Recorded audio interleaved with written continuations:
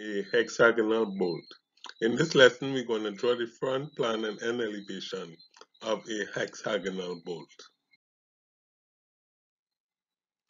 Now for this demonstration here, we're going to be drawing a M10 bolt.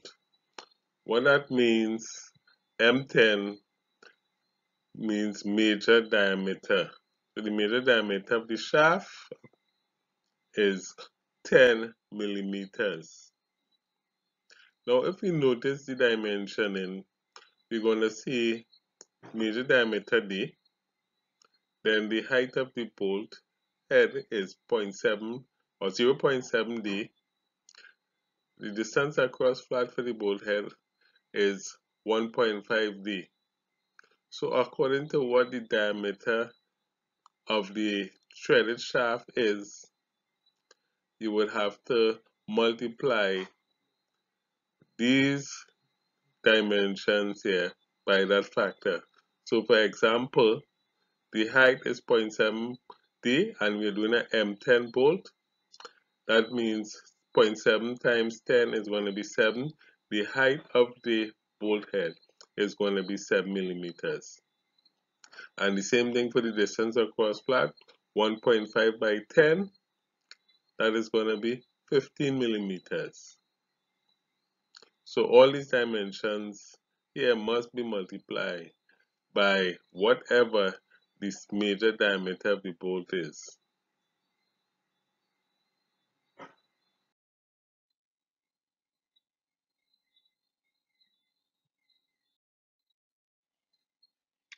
So we're going to start with the plan of the bolt. So what we would need to draw the distance across flats. We're going to use a circle. That circle is going to be 1.5 D times 10. That's going to be diameter 15. And we're going to draw a circumscribed hexagon around it. And that completes the plan of the bolt.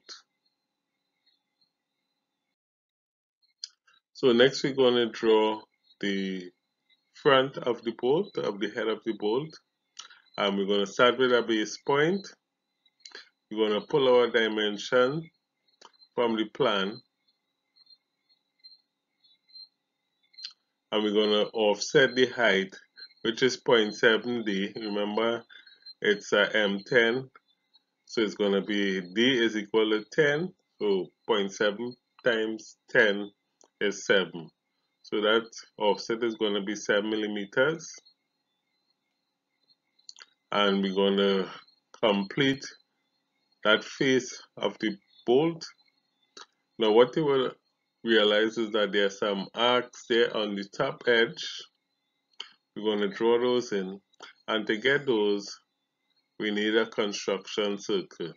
The radius of this construction circle is 0.75 times D.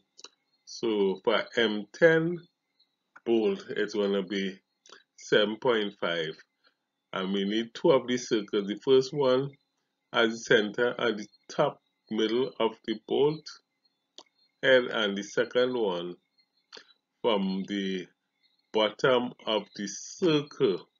So the bottom of the first circle is where we draw the second circle, and not the bottom of the bolt head. Now we need these two circles to get these centers for arcs there. So where the two circles intersect on top, in the middle there, those are centers, and at the bottom of the second circle, that is another center. These are centers. We're going to use those centers to draw arcs on the top of the bolt head. To complete the definition of the top of the bolt head, we need a 30-degree line that we're going to put in the corner there. It's a bevel, and we're going to trim it to suit. Before we draw the shaft, we're going to move on to the end of the bolt head. We're going to start with we're going to do the front of the bolt head and the end of the bolt head. So we don't need that construction anymore. I'm just going to hide it. And I'm going to pull my orthographic construction lines, forgetting the end elevation. For this construction, we need 3 construction circles. All of these will be radius r, which is 0.75 times d, which in this case d is 10 because the M10 bolt, so it's going to be 7.5, and the centers are the top left hand, the center, and the top right hand corners. Where these circles intersect are those points there. Those are centers for arcs that we're going to draw on top.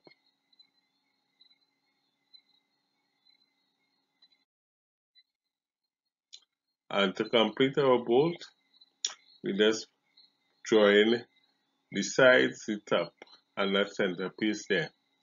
And that is complete the bolt head. I'm going to just take away that construction line. Now in AutoCAD, we just turn off the layer. So it's there if you want to bring it back, but we don't need it now. So what we're going to do now is the shaft. So let me just make some room there. Now it's a M10, so the major diameter is going to be 10, and the shaft itself could be as long as is needed for the post. So this is not it's not a standard length for a bolt because bolts come in varying lengths. But what we know is that what is standard is the threaded portion. Now this is for a bolt with the length up to 125 millimeters. The threaded portion is 2D plus 6, which in this case is going to be 2 times 10 plus 6, 26. It's going to be 10 millimeters, and we draw a 1 millimeter gap for the offset for the threading to show the thread. And we just put that in there, and that's our bolt. Front plan and end elevation of our bolt.